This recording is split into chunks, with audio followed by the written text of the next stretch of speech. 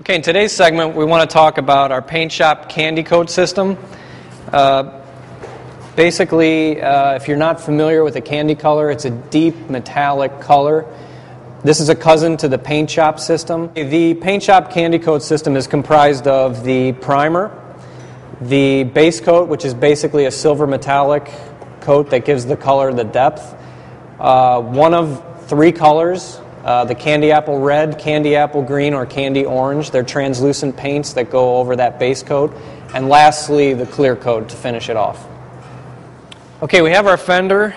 We've already taken the steps to prime it, which is your first step after cleaning it. We've used our PaintShop primer. And the next step is to use our candy base coat, which is a silver metallic base coat. And I'm going to show you how to do that right now. Okay, I've got some candy base coat in the gun, getting it ready to go. Now, you can see I'm using a strainer here. Any of the paints in the candy coat system, you are going to want to use a strainer as you put it into the gun. For that, you can use a Dupli-Color strainer kit. It comes with 3 strainer cones and 3 stir sticks.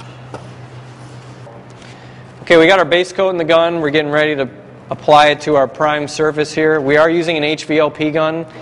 The optimal PSI for an HVLP gun is going to be around 20. If you're using a conventional gun, you're going to want to be around 30. Now, it's important to note that it does vary from gun to gun, so make sure you're testing it on an outside substrate before you're painting your project. And also, one of the most important things is make sure you're painting in a well-ventilated area, and make sure you're using a mask, because especially with this metallic base, there's a lot of metallic particles flying around, so you want to be protected. Now with this base coat, it is a metallic paint, so you're going to want to make sure you're a little bit farther away than normal. About 12 inches will do the job. You want to make sure that you're getting a nice even coat, because if you leave any stripes, that translucent paint that we put on after the base is going to show those.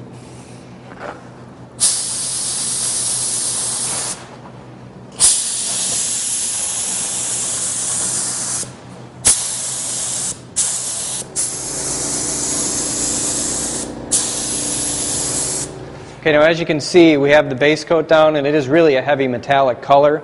We've got our candy apple red in the gun ready to go. We've waited about 10 minutes for that to dry.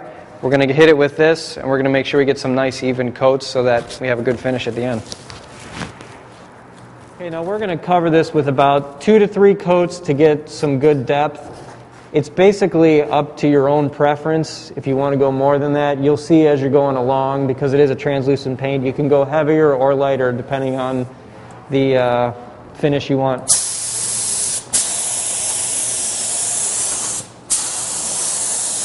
And you also want to make sure you get even coats on this, because it is a translucent paint, and you'll see some striping. Okay, that should do it for our first coat. You want to make sure you stay with light coats. We're going to give it about 3 coats, but you want to stay light to avoid it getting patchy and uneven.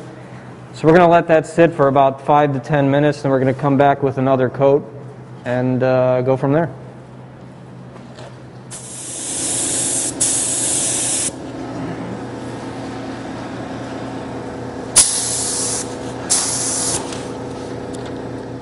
Okay, we have our 3 coats of the candy coat down.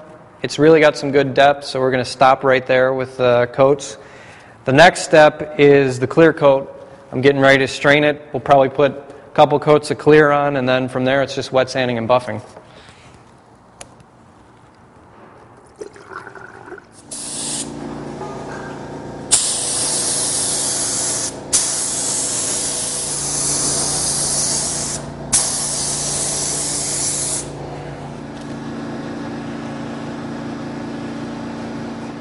Okay, this fender came out exactly the way we wanted it to. The metallic base is really popping through the color, giving it some nice depth, and this candy apple red looks outstanding. With the Dupli-Color PaintShop candy coat system, yes, you can get these results in your garage.